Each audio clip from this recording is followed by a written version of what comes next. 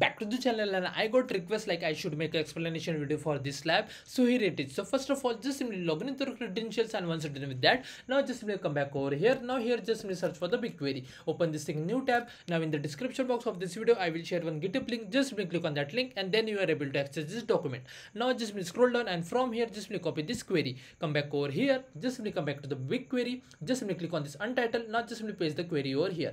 Now if you just simply come back over here, and here you can see in the GitHub repo, I already mentioned like what changes we had to do. So just simply come back to the lab instructions, and from here just simply copy this table name. Just simply copy like this, come back over here, and here you can see in capital letters table name. Just simply replace this table name with this. Now copy this fair amount. Now here you can see fair amount in capitals. Just simply replace over here.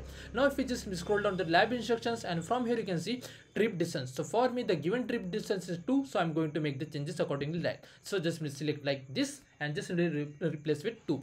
Now just simply copy this fair amount. So this is a fair amount number, so just check the number. For me the given number is 2, so I'm going to make the changes over here as well like this. Now here you can see passenger count. So for me it's given 2, so I'm going to make the changes over here. For it might be different, so just simply accordingly that. So we are done with all these changes. Now if you just simply check over here, you can see we got a green tick. Now just simply click on this run. Now click on this plus icon. Now just simply come back to the GitHub repo, and just simply scroll down, and from here just simply copy this second query. Copy that, come back over here and paste. Now if you just simply come back to the GitHub repo, and here you can see I already mentioned like what changes we had to do. So we had to just simply change the model name, fair amount, and table name. So just simply come back to the lab instruction, just simply scroll down, and from here you can see model name. Just simply copy like this, come back over here, and here you can see model name in capital. Just simply replace this. Now come back over here. Now what you do, we had to just simply copy this fair amount. Just simply copy like this, come back over here, and here you can see fair amount. Just simply replace over here. Now come back over here. Now copy this table name, copy like this, come back over here, and here you can see in last just simply replace the table name over here.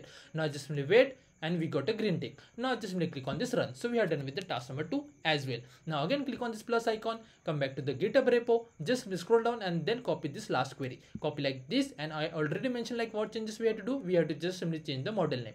So just simply paste the query over here, come back to the lab instructions, and just simply scroll down, and from here just simply copy this model name.